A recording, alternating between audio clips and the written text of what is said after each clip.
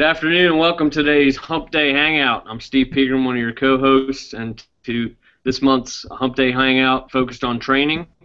And we want to thank the people at Penwell Fire Engineering for the opportunity to do this Hump Day Hangout. And we're going to be going into our topic in just a few minutes, creating continuity within your organization, your company, your department through training.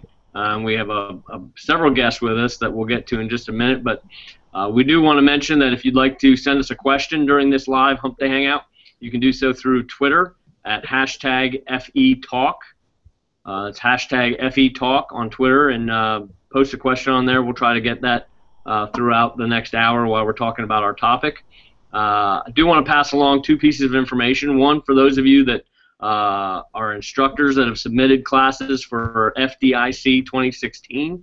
The advisory board met this past weekend in Tulsa, Oklahoma, and I know that the Penwell fire group is working on that right now, working on what classes are going to be invited to teach at FDIC 2016. So be looking for that in another month or so. Those announcements should be coming out. And just to mention real quick, they've got about 260 spots to fill and over 900 applicants. So it's a rigorous process to go through all the applicants, and obviously some people are going to be disappointed; they're not going to get accepted. But don't lose faith and continue to write, to blog, and submit your ideas to teach at FDIC 2016 and beyond, because it is a great opportunity for those of us that have done it. Also want to mention the International Society of Fire Service Instructors, of which I'm the president currently, and Larry and Jim, who are both our guests today, are on the board of directors. We'll be hosting our fall conference October 15th and 16th. There's some pre-conference workshops before that. It's in Knoxville, Tennessee, and you can go to isfsi.org to get some more information about that. So without further ado, we'll roll right into our topic today, and I'll throw it over to my co-host, Aaron Heller. Aaron? Good afternoon, everybody. It's great to be a part of this again, and can't beat the cast of characters we have today. This many guests makes it even easier for Steve and I, because we've got so much knowledge to share with you with these guys. But one of the things that we wanted to bring up today was about building continuity through training, whether it's just in your company, whether it's your shift itself, or whether it's the entire department, and how do we do that, and are we doing that, and maybe why are we doing that, and the advantages of it. So that's where we are as far as what we're going to do today. Again, for those of you who don't know me, my name's Aaron Heller. I'm a captain in Hamilton, New Jersey, a former volunteer fire chief here in a small town called New Egypt, and I had the good ability to get around the country and do a lot of training and meet a lot of people. And this is one of the topics that has come up that we've talked about throughout things.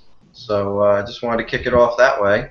And I guess the first thing to throw out there is, to any of our guests, is have you seen it described this way? That are we trying to get continuity, number one, with our own guys, with our own shift, and then does it stay that way to the next platoon? Does it stay that way throughout the house, and so on? And and they told two friends, and they told two friends. So who would ever like to jump in? I think that's a good place to start. Don't everybody jump in at once. Come on, Larry. No, I'll jump in. Definitely it's always a challenge when you have a bunch of engine houses, or even one engine house, from shift to shift to keep continuity. I think a lot has to do with how you set up your training division and how your training officer interacts with your crews. In my battalion, I have 5 engine houses, and I can tell you that we try to keep continuity, but every company officer has a different perspective, a different drive. Some are better than others at company training. And then from shift to shift, we actually have a shift training officer per shift, but even though they work great together, you can always tell that one shift might be a little bit on the ball more than others. But it's definitely a challenge, and for a cohesive fire agency or battalion, that it's much needed. It's just, I think a lot of it has to do with your people and the system that you have in place and the leaders above it. Yeah, I agree with you, Jim, on that. from a company officer standpoint, when we have 3 shifts, so those 3 shifts are trying to make sure that the other 2 captains feel the same way you do about training. It's not hard if you. I think if you all have a meeting of the minds, I think when you have kind of the battle of the ship, so to speak, and then there's some separation there, that can be a problem. But I think if one person or everybody agrees that, let's kind of all keep our head in the same game, and we all may do things slightly different because of our personality that we give from ourselves, that we give to our shift. As long as we're all on the same page, it's going to benefit the whole engine house better, and conversely the battalion, and on from there. But you have to change. I think it starts with you changing what you need to do in your own shift first, and then hopefully that influence the rest of the shift.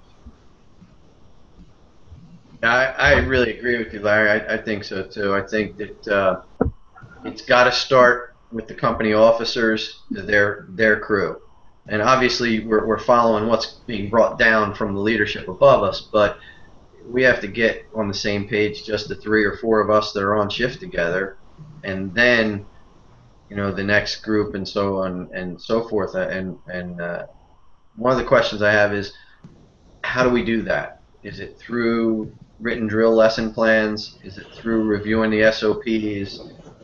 Those sorts of things. How would you institute this for maybe some younger officers, or some officers who are just trying to develop these types of things into their departments, or maybe facing this type of thing? How do we take that first step so we get on that same page? Aaron, what we did for I think it was about 3 years, we lost the training officer position. So it was kind of each shift, somebody kind of took it upon themselves to handle training a little bit. But once we got the training officer position back, our staff got together, the 3 battalion chiefs, and the chiefs sat down, and we developed a plan as far as where we wanted to see training go. And one of the obstacles that we had to overcome was, again, with us being such a young department, we had to basically get each company officer on board to let them know what you just said, that training starts with them. If they have guys that can't do certain tasks, it's their responsibility to get them to that point. Then what our training officer did was he took a real proactive stance as far as giving the guys ideas of topics to train on throughout the month, and the guys knowing full well that towards the end of the month, 3 of those topics were going to be covered in a department drill per se. And at that time, we were going to be able to monitor and see how each company officer was, if the 3 topics were throwing ladder, stretching holes, and search, then the company officers took care of that during the month, and then when it led up to the drill, the training officer and the battalion chief could actually observe to say, okay, guys, you're getting it, but we maybe do a little bit work more in these particular areas. We've been doing that now for about 6, well, hell, let's see, we're in September, August, so I mean, 8 months that we've been doing that, and we've seen where training, the consistency of training has gotten a whole lot better just in that little bit amount of time. Yeah, with us, a few years ago, we adopted I don't know if you guys heard of Target Solutions, but Target Solutions, we're trying to address some of the issues of our ISO and make sure that our training was documented. And what we've done in the past, we have what we call a written tri-monthly, and you can get a set of training topics from our training division sent out to the firehouses. And our job was to make sure those topics got covered. However, when it came to do our inspection to see, what our ISO rating was, that stuff wasn't considered valid. So what we did is adopted Target Solutions, and we have to electronically input our training. We have a list of training that we should cover each month of the year, and then we have to record it. So we have everything from going over things in textbooks to hands-on facilities training, and we have to record a certain amount of hours. And at the end of the year, we as company officers are responsible for meeting that certain amount of hours with our crews. So that helps with us in really keeping in continuity, because if we all have to be on the same page, and then some of those trainings that we do have to require us to interact with other companies in our battalion. So when we hook up with those other companies, we're able to keep everybody accountable as well. So that's kind of worked out for us. I know it's kind of an expensive program, so it may not be something that can work for maybe a volunteer department or someone who doesn't have as big a budget. But in the St. Louis Fire Department, we allow for that in our budget, and also with that kind of documentation, we've been able to increase and maintain the highest ISO rating, as well as better documentation of our training, and that helps with our continuity. Aaron, one of the things I was thinking about, and I know that you deal with this where you work, I'm not sure how the other guys deal with this, but where Aaron works, I know that every time you're going to a fire or a serious incident, you're going with multiple companies from multiple departments. Yes. So there's your department and your chief, and then your second due engine, your first due truck, maybe from separate departments. So how do you guys deal with that, knowing that your second in engine, your first due truck, is always going to come from another agency whose training you don't control? In all honesty, without bashing our own department, and I will make this clear that I'm not speaking on behalf of my department, and I'm not wearing department-issued items. We don't do it very well at times. We're doing better at it, but it has really hampered our performance on the fire ground.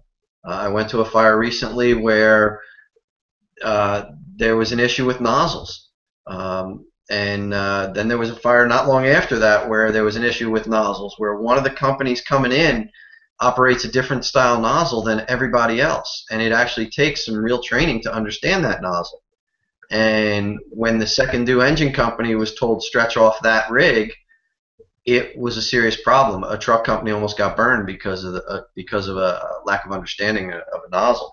So it's becoming an apparent issue for us. We've always known it was there, but now that we're running some work together and catching some fires here and there, it really highlighted itself. So what we're trying to do, at least from a dog kind of, or the tail wagging the dog theory, is companies have been getting together on platoon, and I know this happens in the volunteer companies as well, where we're doing our drills, but we're bringing, I'll call over to engine 16, or 17 truck will call me, and although it's not truly official like it should be, and we're working towards that with the higher ups, we are starting to get more and more in depth into training with one another. Yesterday we did a VES drill at work with the guys from 16s, who are the next district over from us. It breeds more familiarity, and it does breed a whole lot more continuity as we progress. But that's something that it really should come from the top, or at least from middle management or the training division, if you have a training division, and it can't be haphazard. Right now ours is not nearly as tightened up as I want it to be. But my guess is that within the next 12 months or so, we'll be in a little better position with that. Yeah, and I kind of put you on the hook there to start off, but obviously I could say the same thing about my organization, and I am the chief, so I am responsible. But in my neck of the woods, we use a combination system of not only career and volunteer, but we have a tremendous amount of part-time people. So because of that, the traditional fire department has 3 shifts. We have 6 because our part-time people work a 6-day rotation versus our career full-time people work an every 3-day rotation. So one of the challenges we constantly have is, for continuity of a new policy, a new procedure, a new piece of equipment, or any of our mandated training, we have to do it at least 6 times, and we'll still only hit about 80% of our staff. So in a second, I'd like to hear, some of the other panel members, address that, is how you get over that. But I think Aaron brought up a great point. is that companies that know they're going to run together, whether it's companies within one organization that regularly run together, or companies, departments that neighbor each other that have automatic mutual aid and are crisscrossing boundary lines, really need to train. And it seems like that's a huge deficit. I mean, when I go around and I travel and talk to people, a lot of places talk about the fact that they run together, but they don't train together. And I know from a chief's perspective, one of the challenges is time management, but the logistics of it. We don't want to take a company, if we've only got 2 engines on duty, we don't want to take one of our engines 5 miles out of our district to go meet a neighboring community for training. So we're working on a few interesting ideas of how to do that we may start doing some training where we assign 4 companies, 1 company each from 4 departments to do training.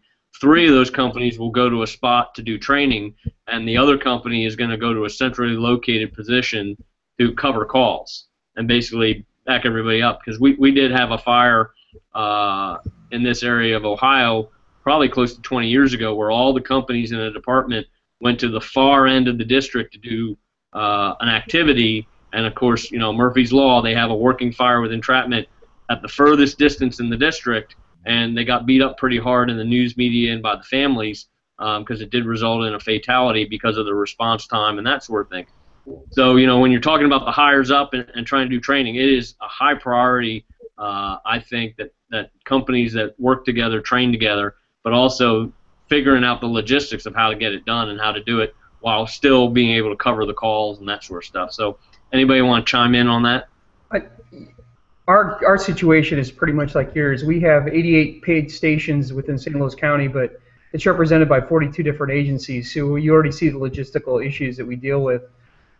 Larry borders us. He's in the city of St. Louis, so he understands what he's dealing with to his west. But we just finally got together in the last couple of years, 4 or 5 years, and decided that group SOGs were the way to go. SOPs, whatever you call them.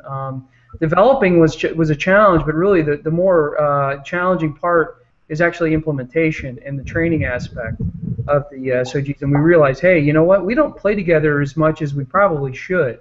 And getting together is somewhat complicated.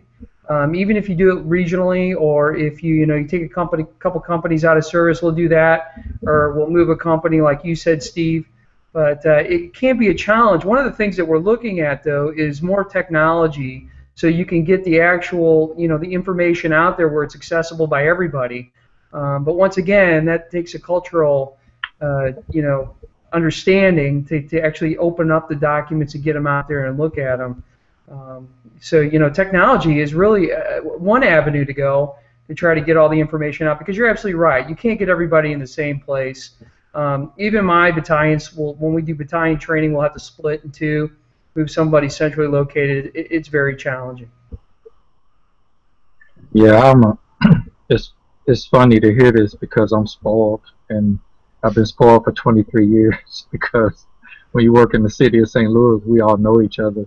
And even though you may have different people, different shifts, maybe, working for people of Southern, you basically know the basic job. The only problem is how efficient does everyone do the job, but you know that what the first due company is going to do, what the second due company is going to do, because it's in our SOGs. So when you're spoiled like that, and I didn't realize it until I started teaching and traveling, like how, I'm thinking, when you come from my perspective, you're thinking everybody operates like that, and when you go other places, and even when I started hearing things and working with people down the county, like where Jim works, and realizing that it's not as automatic as I'm used to. So it's this is something I can't speak as an expert on or have any big solutions, because like I said, for 23 years I already know we kind of, it's kind of dangerous to probably say this publicly, but we take certain risks because we already know who's coming behind us to back us up. So it's not like we say, well, what agency is showing up next? We better take a minute to see.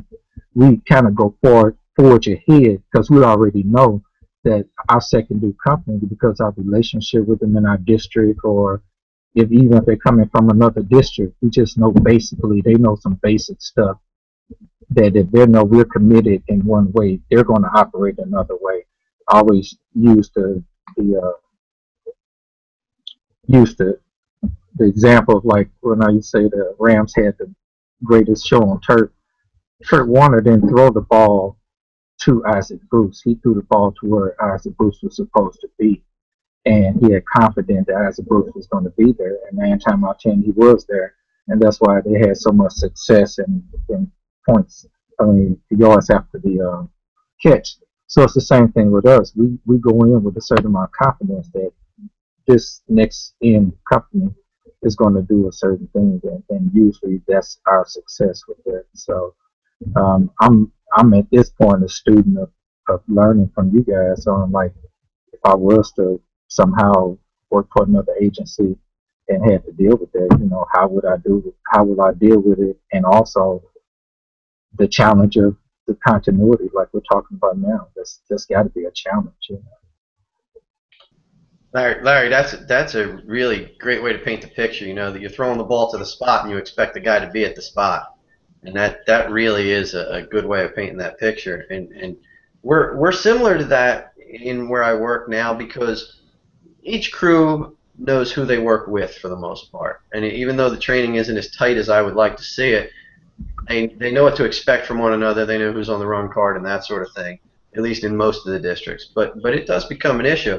Chief Himel, when I went down to Bayou Cane, I got a real education. First off, I needed an interpreter, but secondly, I got a good education on talk about multi-agency work and so forth. And I know with you guys, it was such a developing department the first time I was ever there, and when you had just taken command for the most part. But what we saw there down on the bayou is everybody really having to rely on each other pretty tightly there. And so maybe you could really speak to this pretty well. For us, I'm going to give you a lesson. It's parishes for us. For you guys, it's counties. But in our parish, just in itself, we have the bayou communities, which are really further south, and then kind of everybody else. So for us, and the way our district lies, we may utilize the neighboring department to our west, if that's where the call is for us. We may utilize the neighboring department to our east, south, north. It just depends what quadrant of our district comes in. One of the good things that we're seeing here, the departments throughout our parish, they're great for, if you call, they will send the cavalry. So somebody's coming. There's no two ways about that. The good thing that we're having from the chief level is there are 3 or 4 of our surrounding departments that we do utilize for mutual aid, and they utilize us, that we're diligently putting a plan together to try to train together. And for us, the hardest thing is 2 of the departments are 97% volunteer, where we're 100% paid. So logistically, it's them being able to come and train together with us. Now, the good thing is our philosophy is we're on duty for 24 hours. You guys like to train in the evening, so we can accommodate that. Weekends, a lot of volunteer organizations take their weekends to do training. Well, we're on duty for the weekend, so we can make that work also. Our guys are excited about it because it's giving them the opportunity to not have to learn what the other department's capabilities are at the time of the emergency. We kind of can know what to expect beforehand. So that's the challenge that it presents for us. But I think we're all committed from the company officer level up to my position to do whatever it takes to make it work for the betterment of the department and the communities that we serve. I'm going to stir it up a little bit just to get things going. Here's a good question to question continuity, and that is, do you trust your mutual aid companies to do your RIT team? And, a lot of us laugh and like, oh, yeah, of course, obviously. But there was a time when you knew that when RIT was new, or you knew that you didn't know the training habits of your neighbors, there's a time when you wouldn't allow it. And my question is do you guys all allow it? And is this one of those real circumstances that you had faced once, at least in your career? Yeah. Yeah, we live it right now.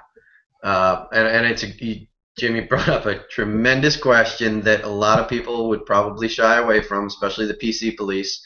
But we have faced it head on. We had a volunteer company to our east, who was a very good fire company. Got out all the time, got out with 4 or 5 guys. They were very well respected, very well trained, and I had a lot of faith in them personally. And actually, we had helped do a lot of their training for them. And over time, they had a drastic changeover, so to speak, of some leadership and some membership and so forth. And all those folks that we had trained weren't the folks that we were starting to see show up at our calls as our RIT. And it became an issue. And then they started scratching some calls. And we've seen this more and more in the area. And the chief hit it head on and went to their chief and said, listen, I'm taking you off the boxes until you can show me that you're trained. These personnel that are actually responding are trained, or the other guys have come back, or however we're going to do it. But we're not going to accept basically a half-assed group standing on the lawn just trying to look like they're RIT trained firefighters. Anybody can dress up and play the part until they actually have to. So I've said that years ago. My kid went out on Halloween as a hockey star, but he couldn't skate worth a damn in real life. And so that's kind of where we've been with RIT. So it is a big issue, and the company that I'm in is assigned RIT to a big section of the county for that simple reason that they know the training is maintained and the staffing is always maintained. But that's something that every chief and company officer should really be looking at. And like Larry said, he knows when that company comes in behind him, they're qualified, capable, and they're going to follow procedure. That doesn't always happen in certain places. Absolutely, and I'm in a similar boat, and we will always get our RIT from a neighboring department, just because of the way we staff and the amount of apparatus and that sort of thing. So that definitely is a challenge that Jim brings up. It was a real big issue when RIT first started getting talked about, and departments were very specific on who they would use as their RIT, and we actually would dispatch them as a RIT company. And what we've seen is that has changed a lot, because the research that I've seen and the Mayday incidents that we've seen in the metropolitan Cincinnati area have been typically before the RIT company arrives. And a lot of times that's because the RIT company is coming from a mutual aid department, so they have a longer travel time to the incident. The initial company or two are operating on their own, maybe for the first 5 to 10 to, depending on where the fire is at, up to 15 minutes, and companies are still en route. So if different places did it differently, where it was the 3rd due engine on the run card, might have been the 4th due or the 2nd due ladder or whatever, but they were designated a certain company as the RIT company. But we saw 2 things happen. One, we saw most of the Maydays were occurring before the RIT team got there, and so the firefighters were actually rescued by those that were working around them in the hazard zone. And if you look at some of the nationwide statistics on Maydays, most Maydays are alleviated by the companies operating with the Mayday company or with the Mayday personnel, not by the RIT team. And the other thing that we've seen is, your company that arrives that's assigned as the designated RIT, but you have a water supply issue, you have a ventilation issue, you have a rescue issue. So we see a lot of departments putting the RIT team to work as a tactical company, and then you're backfilling the RIT with a company that's coming from even further away. So it's a constant challenge for us. The one thing I preach when I teach here locally and in our department is get fast water on the fire, and then hopefully we won't have a Mayday situation.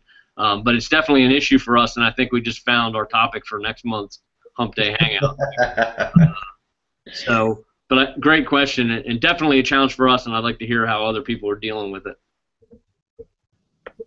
Well, we kind of fall in the same thing. We've been fortunate that we've been able to establish our own guys as our RIT team, but there's tons of scenarios where RIT for us would have to be probably from a mutual aid department. And you know,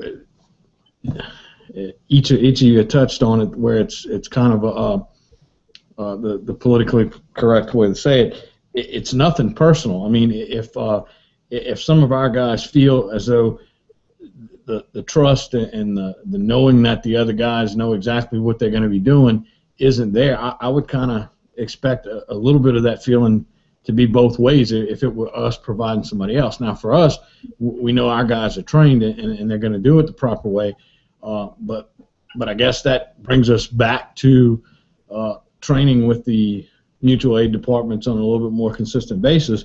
If that's happening, then I think it'll help build the team integrity and build the teamwork between the two agencies, or however many agencies are in place. So I guess the answer to it for us is the more we train with the guys we're relying on, the more comfortable everybody in the situation is going to be. Is it something that's absolutely 100% comfort right now? I don't think so, not here. Can it be? Absolutely. I think if we work towards that and put a concerted effort together to train together to make sure we all are on the same page, we'll be okay.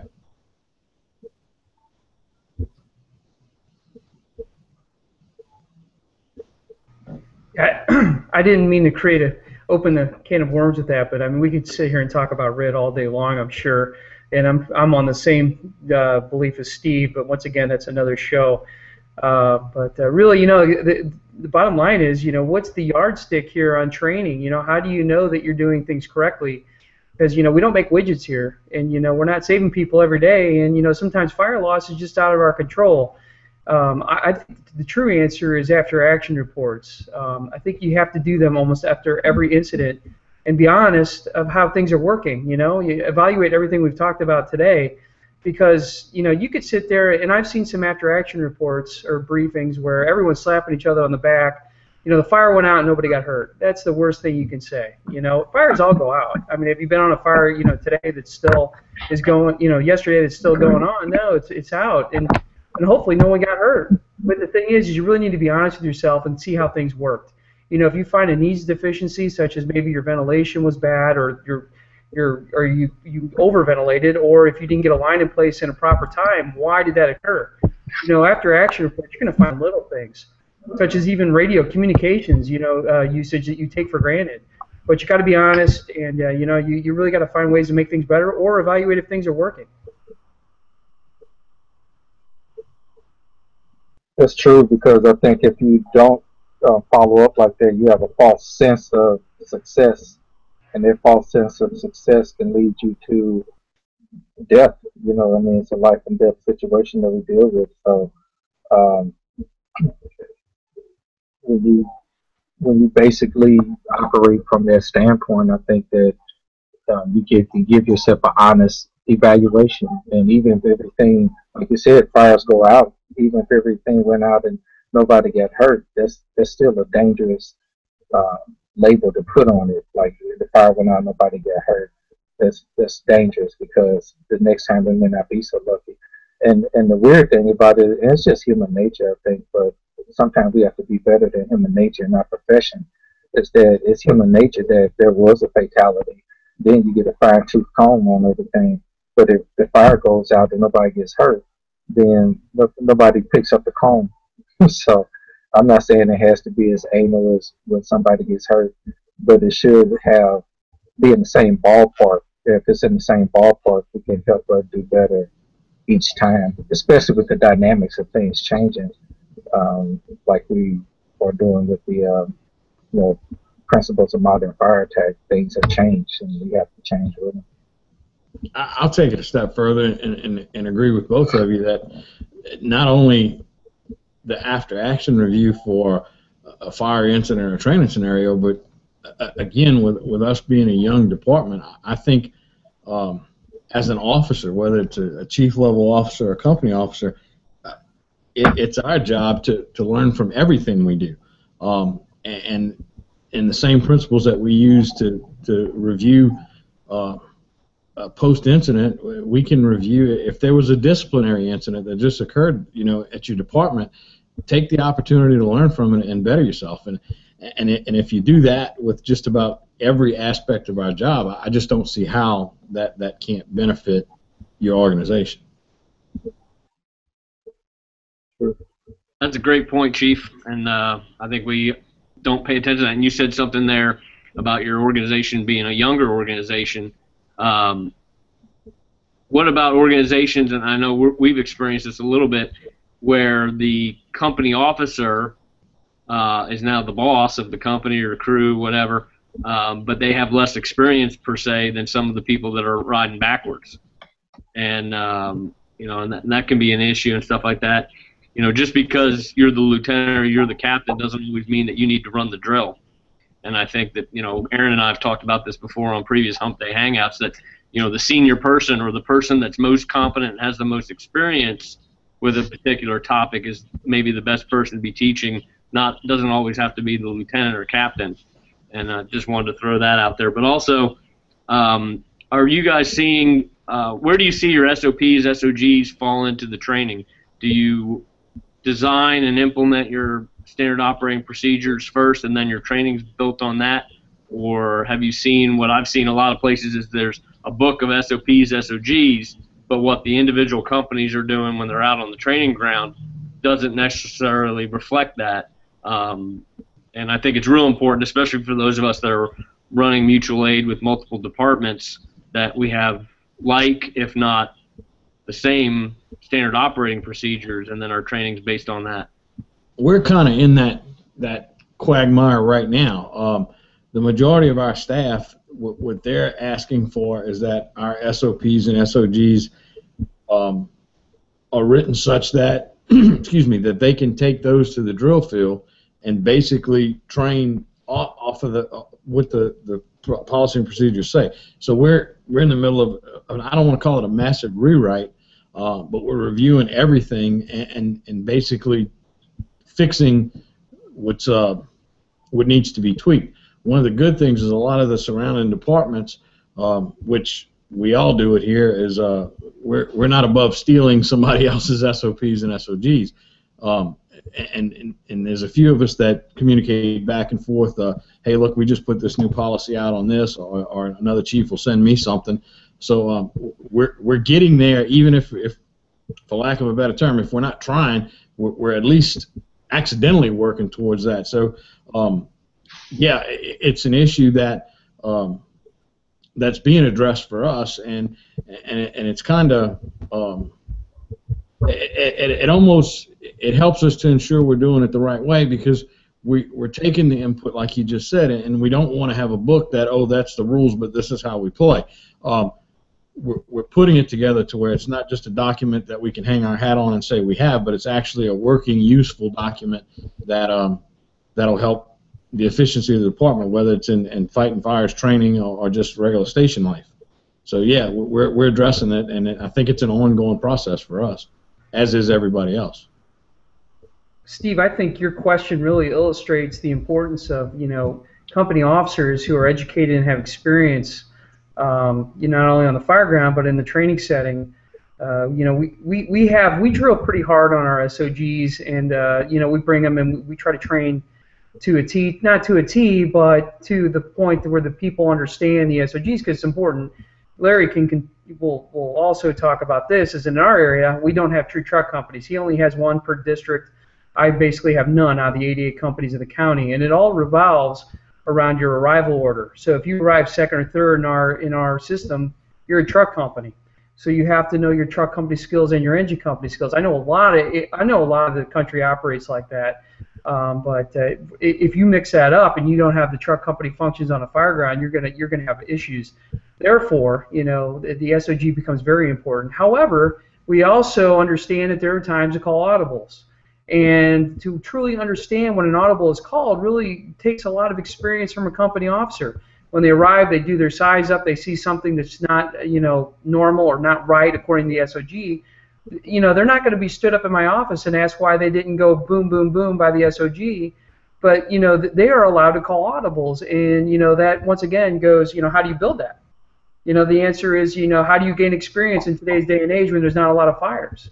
And I always ask, well, what's more difficult, building SOPs, getting training, or getting experienced company officers? Obviously, the answer is going to get experience, because some of these agencies just don't have the fires like we used to. And building a training program is challenging, but it can be done. Building SOGs is challenging, but it can be done. But it's experience. Yeah, that's a good point. That's why one reason we changed ours from SOPs to SOGs, because when it was the language was SOP, you were held to almost every letter of that procedure. When we started making it change to SOGs, the whole vision of that was to make it SOGs stand for guidelines, which means, like Jim said, you can call an auditor if you show up. The only thing our chiefs and the powers to be charge us with is that you better be able to back up your decision if something goes wrong and be able to justify what you've done. Because if you just try to be a cowboy just to be a cowboy, you're going to get burned in more ways than one. So with us, we have the latitude now to call the audible in case the situation presents different. And I was thinking about something I think Steve said earlier. We were talking about, and I think Jim touched on it too, that experience, or a training. And how do you train if someone's younger, if the captain is younger, or the lieutenant is younger, or whatever. And I'm really big on, I don't always feel like I have to be the point guy in training. I think I have to be the guy to make sure that it gets done and orchestrate and oversee it. But it's no big deal for me to tell somebody who I know in my crew who's an expert in maybe ropes or knots, or maybe an expert at teaching forcible entry. You're the point guy, and Wednesday we're going to train on forcible entry, and I need you to bring the pain and come with something that we can all learn from. And what that does is that what I found it makes it a lot easier to do my job, because when they do their job and then they feel empowered on, wow, I'm being charged to do this training. I don't necessarily have to listen, and I can pretty much do the training the way I see fit, long as it fits in the guidelines of us learning. They feel empowered, and when they feel like they contribute to the team like that, it makes my job a whole lot easier when we do get a call, and when our we get tested, so to speak, at the scene. I already know that this person is going to bring the pain, and they're not necessarily waiting for me for that direction. Like I said, the overall thing I'm ultimately responsible for, but that individual empowerment or helping them see their potential, it not only helps the team, but it helps them as they're aspiring to be company officers themselves. And hopefully what they'll do is turn around and pass that same torch. Because when I came on the job 23 years ago, it was really heavy on the company officer had to know everything, and everything started from what that person knew and how they trained, and you kind of stood in line and waited as a follower. But now it's a whole lot more powerful to make sure that not only that your guys, your firefighters know, but it's a whole lot more powerful for them to actually demonstrate it and be in charge, and then use that strength and that empowerment to help enhance the team. I just got a text message from one of my battalion chiefs that reminded me exactly what you're talking about. For us, we have several times a month the topic is open for our engineer, our firefighter on that particular crew. It's their responsibility to come up with the drill, conduct the drill, and we're seeing that where it's empowering the guys, it's helping with buy-in, it's letting them see that they're part of the team, and it's it's making training a little funner, if you will, because everybody's involved. It's not just somebody else. And one of the things that when I got here that we really had to work on was there was a culture of it's not my responsibility. Well, we changed that pretty quick, and we had to. It wasn't if it was going to change, it's going to change, and it has. And that's one of the things that helped. Was guys saw that as a company officer, the the excuse of, well, he just doesn't know how to put on his bunker gear, just wasn't going to cut it anymore. And this helped everybody come together, and the guys know, hey, and they almost take it as a kind of a competition. Hey, I want to do a better drill than the last guy did, or I want to do a better class than the last guy did. So it's working great. Some people, most of the guys here enjoy it because they see the results. Some people think we're nuts for doing it, but you know, at the end of the day, it works for us. It truly does. I think you guys hit some really important parts, and one of the ones that I really like is you're preparing the next wave of firefighters to take our jobs, and that's good because a lot of places they aren't going to do that. There's that holdback, and I've seen it in both career and volunteer sides where the leadership will say, no, this is how I tell you to do it, this is how you're going to do it, and this is why we're going to do it this way, and so forth and so on. And they've done that for so long. Yet now when these folks move on, the next level, they're not prepared to take their place, or they're finding a poor layer of leadership, so to speak. So for us to empower them now and say, hey, you know, brother, you're the senior guy on the tour, and you know you're excellent at forcible entry. Show the guys the irons, or you're great at ropes and knots. Show them what we're doing. You do. You get buy-in with the guys. They appreciate that you're giving them that bit of a spotlight potentially, and the good guys are going to step up, and then that just makes the team stronger. It makes you better. And we talk about, as we go continuity-wise, now the company officer moves up to battalion chief, but he can look behind him and know that the captain or the lieutenant is going to do it the right way because he already saw that. So I think you guys hit it right on the head. Absolutely. Real quick, we have a question from Twitter and for the panel, and that is, how do you handle follow-up training? If you encounter problems on the drill, or the drill doesn't go the way you expected it, or you don't see the companies performing the way you expected them to perform, do you start over and repeat with all crews, all companies, or do you just look at rewriting the lesson plan for next time? How do you guys deal with that type of scenario?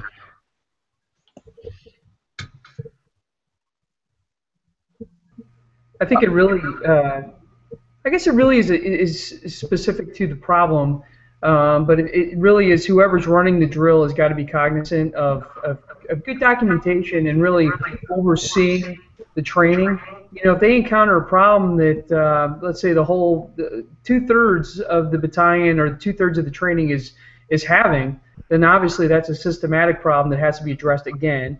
And yeah, I would have that. I would have more training on that, or you know, go back and retrain on the aspect. You know, like for example, we just went to the new 800 megahertz radio system.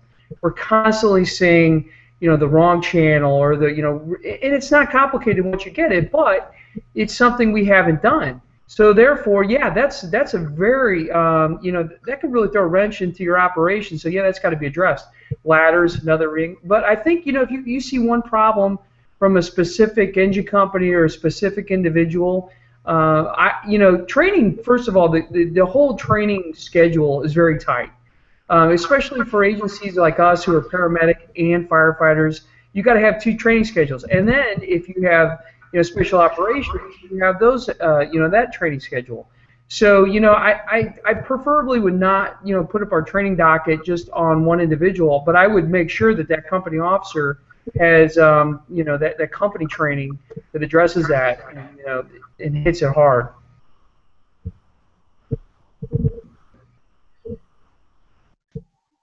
I agree with you. We have to stay on point. We have to stay on schedule. But if I see something that's wrong during training, you know, we're not, unless it's a repetitive thing that we're seeing on every shift. But as we see it go wrong, I think it's time to address it right then and there while it's fresh. Whether it needs to be a change in a lesson plan, or it needs to be a change in how we're delivering that training.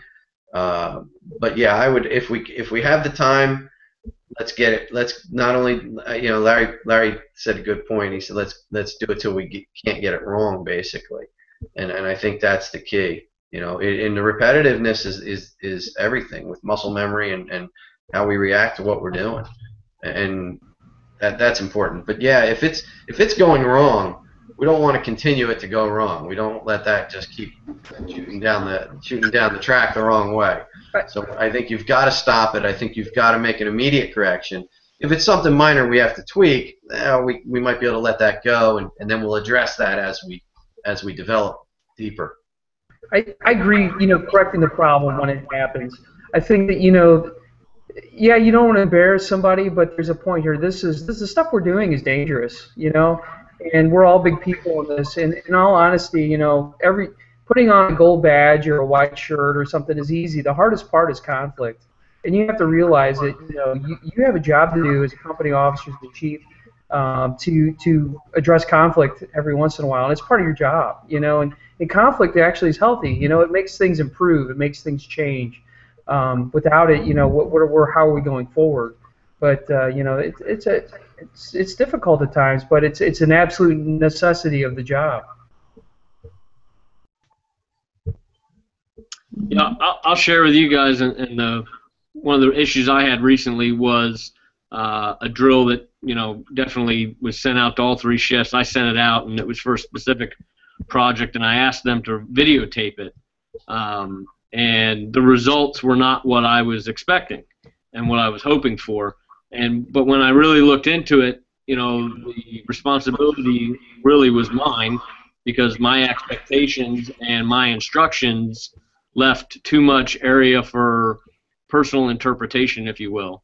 And so sometimes you got to make sure, if you're the boss or you're in charge of training, or even the company officer telling a crew what you want them to do, you got to make sure that your expectations of what they're doing are correct, but also that you give them the right instructions on what you're expecting them to do. Otherwise, we're all firefighters. We're all going to input our own slides that we have in our slide tray, experiences that we have, things that we've seen online, things that we've experienced maybe in other departments, and tweak it our own little way.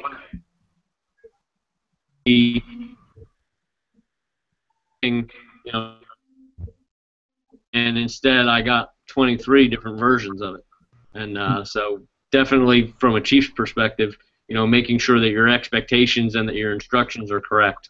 I think when Mr. Carey asked the question about definitely that's a drill we're going to have to go back and do again, but before we do it, I'm going to have to make sure that I outline what my expectations and what my instructions are and what our goal is of the training. Why are we doing it? And maybe some of those things I think we're missing. I couldn't agree more, and someone brought it up earlier. They said, do you have actual lesson plans? We had drill safety plans. And not only is it critical for safety, you outline your safety aspects, but you also do exactly what you said, Steve, and that's outline your objectives and expectations.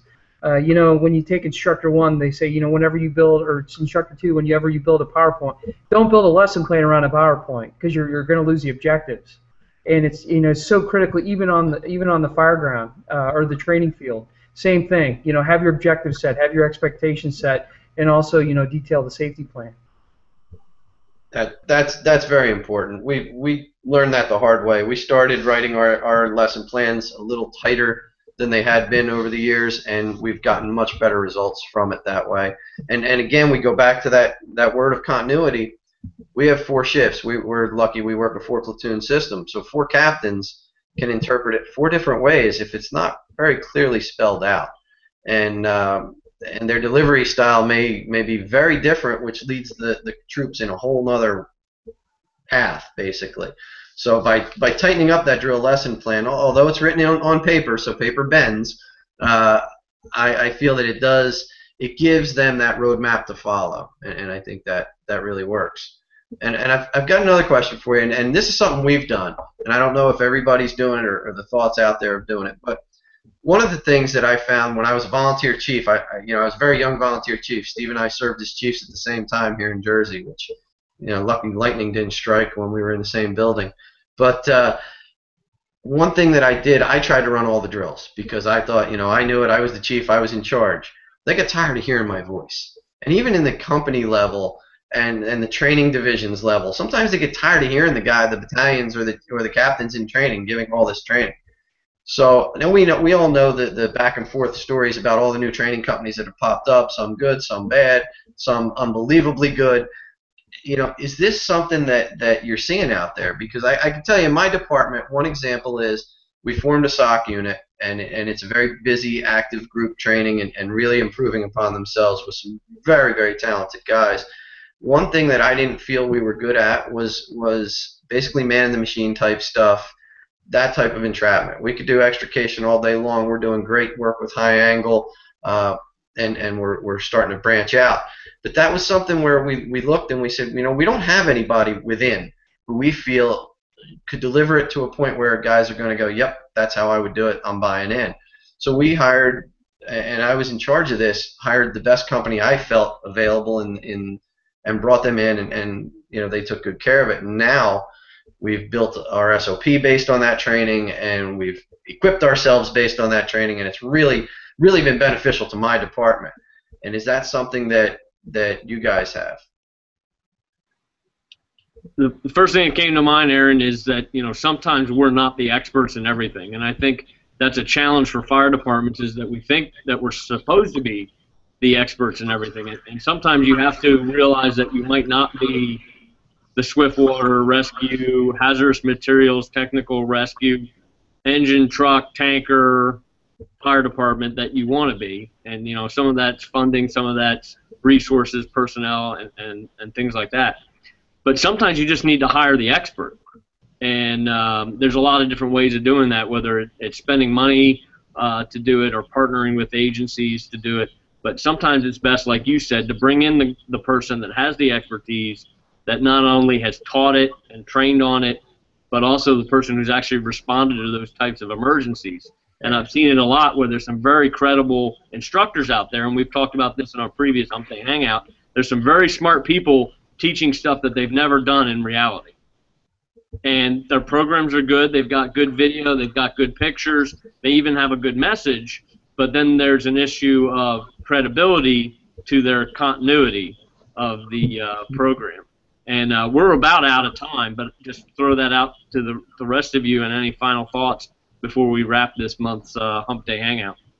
For us, we brought in some guys from outside, and it was absolutely wonderful. I mean, we had a situation again, and I hate to keep saying this, but the youth of our department, and you've got Ray McCormick, Champo, Aaron Heller, and Bart Simpson are teaching my guys down in South Louisiana.